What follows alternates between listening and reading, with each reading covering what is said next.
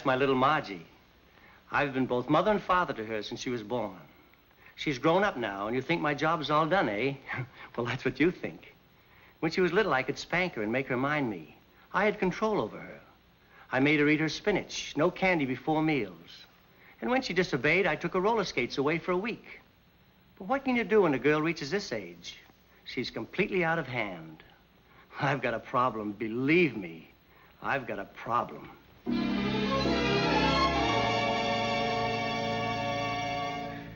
That's my father.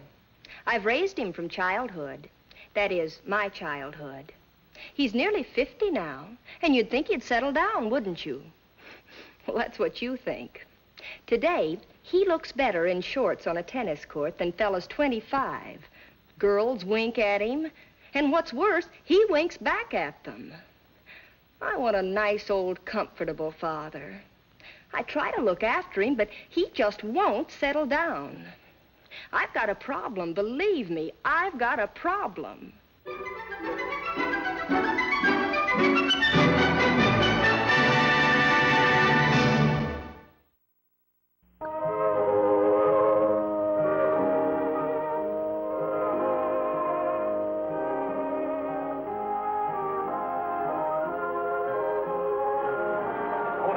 Charlie, I'll be right with you. Yes. We may as well say goodnight here. There's no use asking for trouble. All right.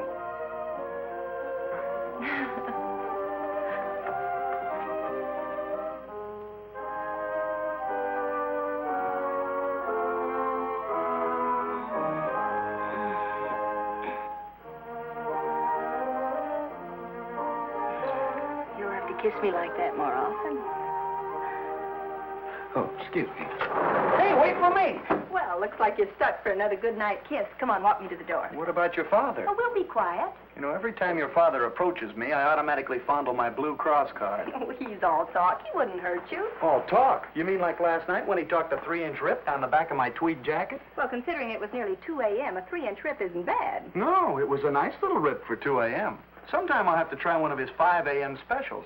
They go all the way down the jacket, one trouser leg, and in good weather you can watch your argyle separate in a brilliant spectacle of color. Oh, Freddie, stop talking and kiss me goodnight again. There's nothing like a good night kiss. Come on in. Yeah, but your father. Oh, didn't I tell you he's out for the evening? He's out? Well, why didn't you tell me? Well, it's like you said, Freddie. There's nothing like a good night kiss. When a fella's sure it's his last kiss, he puts everything he's got into it. And the way I've worked it, we've already had 2 last kisses and still have 1 to go. Come on, I'll whip us up a snack. Are you positive about your father? It's nearly midnight. Will you stop worrying? Dad won't be home before 3 or 4, maybe later. Where'd he go? He took Roberta to the opening of the new Angio Piazza show. Oh, hey, but that's over by now. No show runs this late. Look, I better be going. Don't be silly. I said he took Roberta. You know what that means. They won't be in till all hours. I've got to do something about her. I thought you liked Roberta. Sure, I like her for anybody but Dad. Every time he takes her out, he thinks he has to do the town like some college boy. He's too old to be out dancing half the night. He ought to be home in bed. He'd look kind of silly dancing in bed. Freddie, it isn't a joke to me. Dad's nearly 50, but reminding him of it only makes him more stubborn. I wish Roberta would fall for somebody else. Well, you could always toss some handsome guy her way. Get her married off. You may think that's funny, but I've seriously considered it. Trouble is, Roberta's so darn picky. She wouldn't go for just anybody. It'd have to be somebody really special to beat Dad's time. I wonder how Piazza's new show is. Oh, he's always great. Yeah, terrific guy. You like him? I thought most men hated him because they're envious of his good looks. You want to know something? What? If Piazza ever saw you, he'd envy me. Just for that, I'll give you a choice. Cheese on rye or cheese on white? How about a slice of both, huh?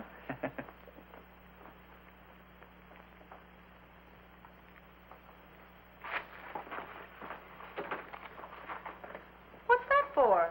Just in case. Freddie, will you relax? I told you Dad won't be home for hours. I'm sorry, but I just don't agree with you.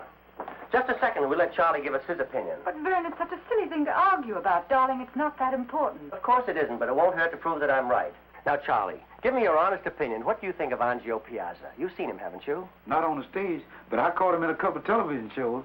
Okay, now tell me what you think of him. Don't let me influence you, but just say what you think. I'll be very surprised if a man of your intelligence doesn't agree 1,000% that Piazza's a stuffy, sticky ham and not too handsome either. Gee, Mr. Albright, I'd like to go along with you, but I think the guy's got something. Why, if I had a face like his, and all the girls would be swooning over me. All right, Charles, all right. You're not mad at me, are you, sir? You're entitled to your own opinion. But you didn't say good night. Good night. Good night. You're coming in for nightcap, aren't you? Well, from your general attitude, I thought you'd cancel the invitation. Oh, Roberta, dear, let's not be childish. Let's forget about the whole thing, okay? Okay. I'll get some more milk.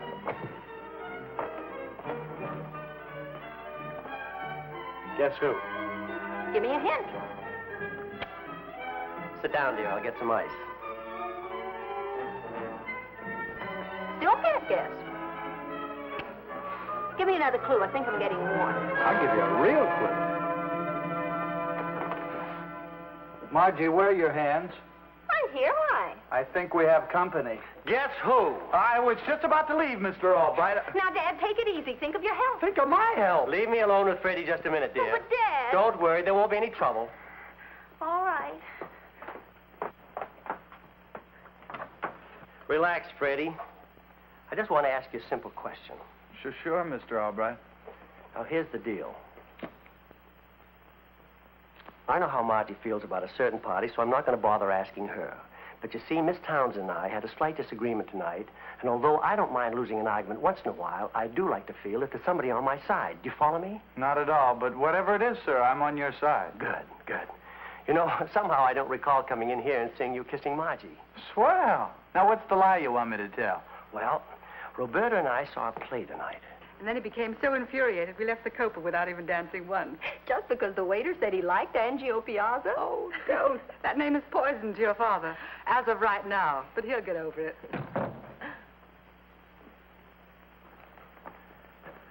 Roberta, my dear. Yes, Vern. About Angio Piazza. Oh, Vern, no more tonight, please. But, dear, I thought it'd be kind of nice to hear what Freddie has to say. No, Freddie. Don't say anything. Why not? I'm entitled to an opinion. Go home, Freddie. Go now.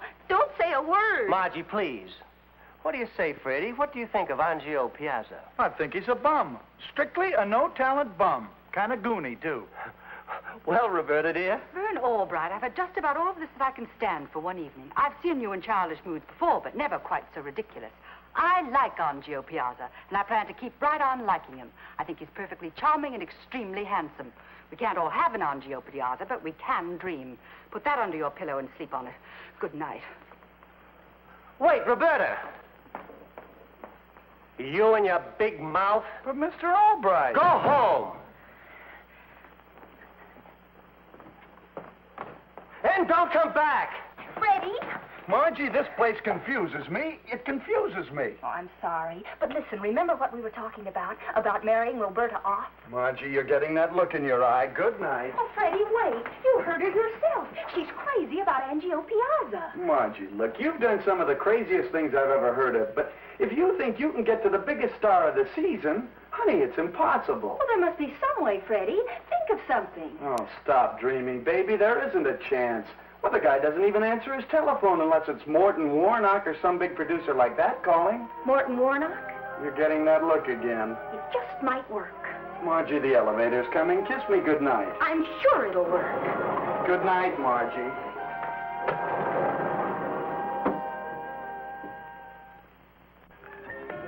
Yes, that's right. May I speak with him, please?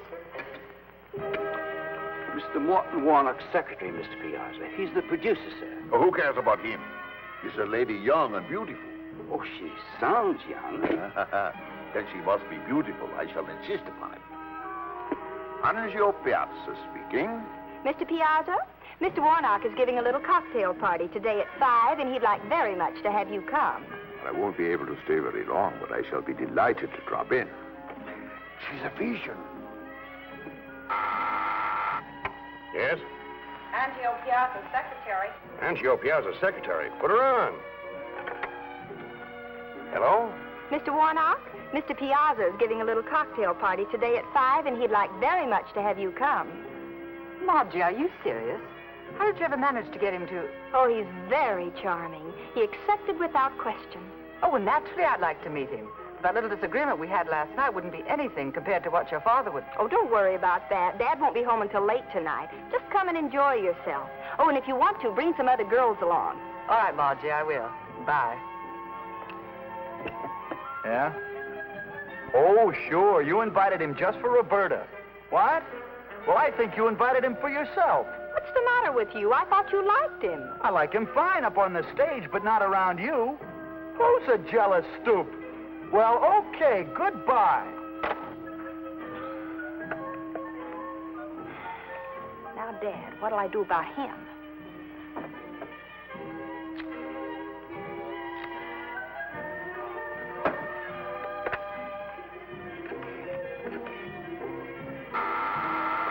Yes. My daughter? Oh, sure, put her on. Hi, dear, what's up? Mr. Horton? Well, why did he call there? He said he couldn't reach you at your office. You know how long-distance calls are sometimes. Anyway, he wants you to meet him at... Client or no client, this is ridiculous. What plane will he be on? You don't know? Well, there's a 6:10 plane, the 8:30 plane, the 10:30 plane. All right, I'll meet all three of them. Thanks, honey.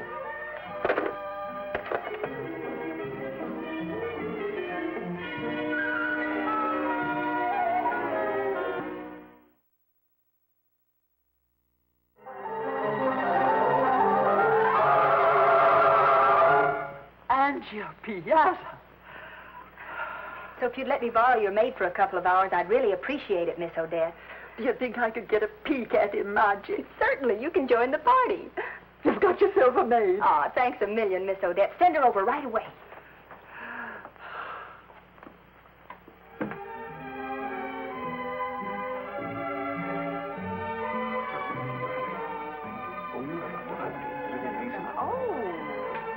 Excellent cocktail. Let me get you another. Thank you. I can't understand why our host hasn't spoken to me yet. A bit unusual, don't you think? Host? Yes, Angio Piazza. Who invited you, Miss Townsend? Oh, Mr. Piazza, of course. Have you met the host yet? Host? You mean hostess, don't you? Morton Barnock. Miss Townsend. At least, that's who invited me. Oh, excuse me a moment. Of course.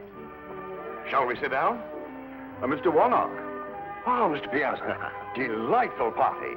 A charming friend of yours I was just chatting with. She's my friend? Well, of course, you have so many lady friends. I don't seem to recall the face, but the ankle looks slightly familiar, however. Delightful party, and I want to thank you for Mr. the... Warnock, you should not thank me. I should thank you. After all, you're the one who... Your drink, Mr. Warnock. Thank you. Suppose we ask the young lady. Should the guest thank the host or the host thank the guest? Well, I say I should thank you. Ridiculous, Warnock. I should thank you. Such charming, gracious gentlemen. Suppose we give you both your way. Together now, say thanks. Splendid. How ingenious. Together. Thank you. I'm going to steal Mr. Piazza. Mr. Warnock, do you mind? No, but I'd much rather if you'd steal Mr. Warnock. But you go right ahead. Shall we go out on the balcony? I want to talk to... I'll be right back. Excuse me. Who's the young lady? Why, don't you know her? No, who is she? I don't know. Excuse me, miss. I'm an old friend of Mr. Piazza's. He said it would be all right if I dropped by. That all right with you, miss? Jones is the name. Sam Jones, an old-timer in the theatrical business. Freddie Wilson, go home. Well, if you really invited that guy for Roberta, why should I go home? All right. But don't you dare mess things up for me. I've got to get him alone and sell him on Roberta. Go on in. I'll see who this is. Miss Odette! Where is he? In the living room.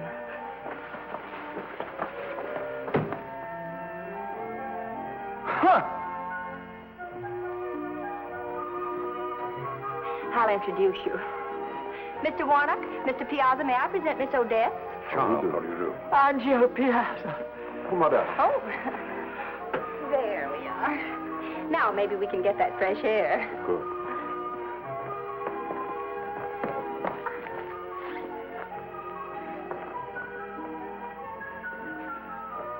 Oh, hi, Roberta.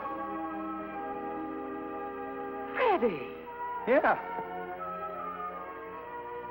You say you want to talk to me about a woman. You have chosen my favorite subject. Well, this woman, she thinks you're wonderful. Thank you so much. Tell me more about this woman. Well, she's very mature, very warm, and just the right age. Mellow, possessing an understanding one acquires only with experience. I think I understand what you mean. One that you know can't cook, but you don't care. Oh, but she can cook. Oh, please, Mr. Piazza, you've just got Please call me Angio. All right. Angio. And what is your name? Margie. Margie Albright. Margie. To say that I'm intrigued is putting it mildly. Suppose you come to my apartment tomorrow night at 6 for dinner. We discuss the matter more thoroughly. You want me to come to your apartment? The Sky Tower Arms, apartment 1200. Well, all right. But I was hoping you'd want to do something about it right now. Tomorrow at 6. I promise I shan't disappoint you then.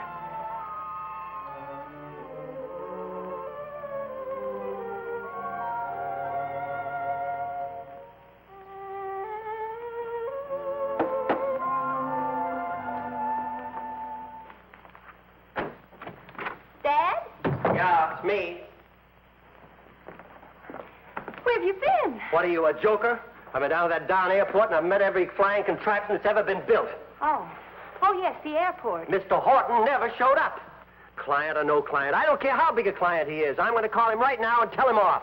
It wasn't Mr. Horton's fault. It was my fault. Your fault? He called back right after I called you. He said to tell you he'd changed his plans. He wasn't going to come. He said to. And why didn't you call me? I forgot. You forgot. You forgot. And I've been waiting out there all this time, and you just forgot. I think I'll go to bed before you get angry. Get angry? What do you think I am now? Dad, there's something else I want you to know. Everything I do is for your own good. I'd do anything to see you happy. Like not calling and letting me go to the airport? Well, even that was a big favor, only you don't realize it at the moment. I'd even lie if I thought it was for your own good. Remember that, just in case you find out that I maybe told a little fib somewhere along the line. Oh, I get it. Your conscience is bothering you, eh? Margie, I demand to know what you're talking about. I've said all I'm going to say. Margie, come back here. Margie. I'm past 21 and you can't boss me around. As far as I'm concerned, you're still a child. I'm not a child. You're a child, you're going to do as I say. Now tell me I'm what... not a child. I know you're 21, but to me, you're still a little girl. Little girl, huh? I suppose you think a little girl could have a date with a man like Angio Piazza. Stop being ridiculous. Ridiculous, huh? Well, get this. This little immature girl, this little ungrown-up child is having dinner with Angio Piazza at his apartment tomorrow night.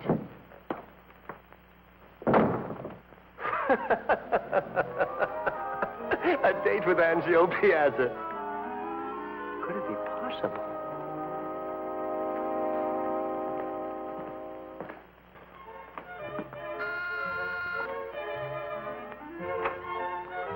Mr. Albright, I was just bursting with pride. I'm looking for Margie. I just came home from the office and I can't... Dear little thing was probably so excited she forgot to tell you. She left just a few minutes ago. Left? For where? For Mr. Piazza's apartment. Angio Piazza? Yes. Goodness, you miss everything. He was in your apartment yesterday afternoon. What? Did she say where he lived? I believe Margie said the Sky Tower Arms. You should at least telephone. It's very annoying to have unexpected guests drop in on you for dinner. Oh, don't you know? She has a date with Angio Piazza. Yeah, I knew about that date, but I didn't think Margie'd go through with it. Oh, I do hope Mr. Piazza has some extra canned goods on hand.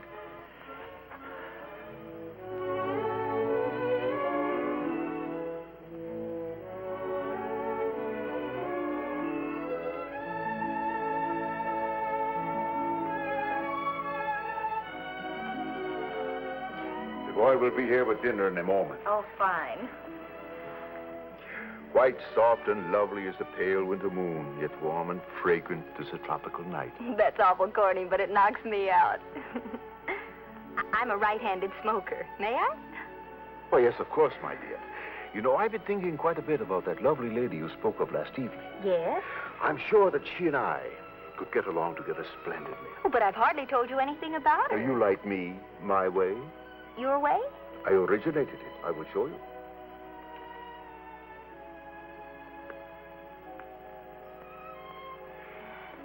Now, suppose we try without the cigarette. But how could we without cigarettes? Why do you push me away, Margie, dear? Why did you kiss me? Well, why not stop all this nonsense and admit with a kiss, with your heart and soul, that you are the woman? What woman? The woman who's crazy about me. Holy mackerel.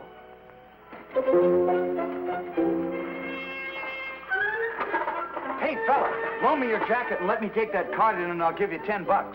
I'm way ahead of you. Mr. Albright. Yes, and I don't need any help. I'll handle this.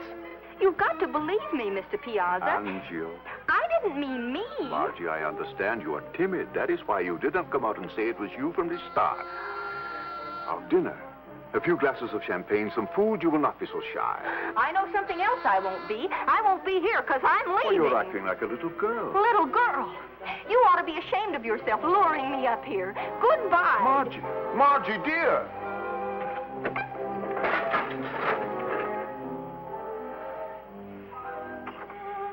Angio, darling. Unchangeable as a woman. Hold me. Till the end of time, till the well runs dry. Till the waiter leaves.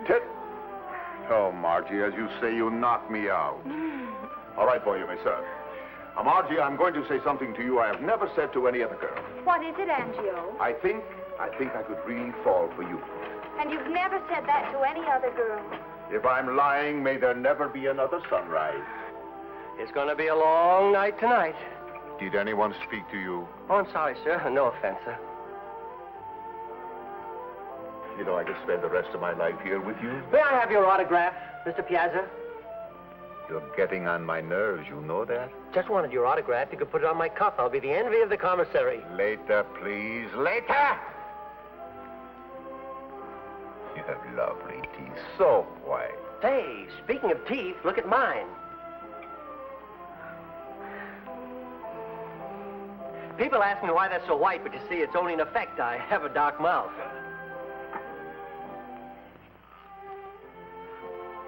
Say some more of those lovely things to me, Angie, dear. Margie, words fail to express my feeling for you. Let this be my messenger.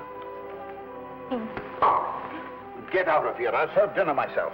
I'm sorry, sir. Union rules. I brought in the wagon. I got to serve. Doesn't the union have rules about your making a nuisance of yourself? Yes, sir. That's why when I serve, nobody even knows I'm around. Serve the champagne. Yes, sir. That's what I'm doing. May I propose a toast to the most charming young lady I have ever met? This is milk. Why did you serve the young lady milk? I'm not getting into any trouble serving minors. How do I know she's 21? Have you got a license or Get something? out of my apartment. I rang, but I guess nobody heard me. I'm here to fix the phone. Margie, I'm sorry for all these interruptions. I'll get rid of these people. Just a moment. Don't touch me. Margie, just a moment ago you... I'm leaving. Margie, dear. Vern Albright, what are you doing here? I don't have to do any guessing as to why you're here. Well, I have a perfectly good reason for being here, but I don't have to explain it to you. Well, the question is, what am I doing here? I'm taking my daughter home. Your daughter? And my girlfriend. Get out of my apartment, all of you. You can't push my father. Being as you were having so much company, Mr. Piazza, I thought it would be nice if I stopped at the store and brought you some groceries. I'm sorry I made such a fool of myself when I saw you there. Well, I suppose it did look suspicious. But how were you to know that I was there for the same reason as you and Freddie? We have our little differences, all of us, but we do stick together. I'm glad you didn't really go for that character. He kissed my hand. Which one? This one. Go wash it. And now, ladies and gentlemen, may I present a most gracious substitute for your regular host on the Hour of Symphonic Charm, the romantic Angio Piazza.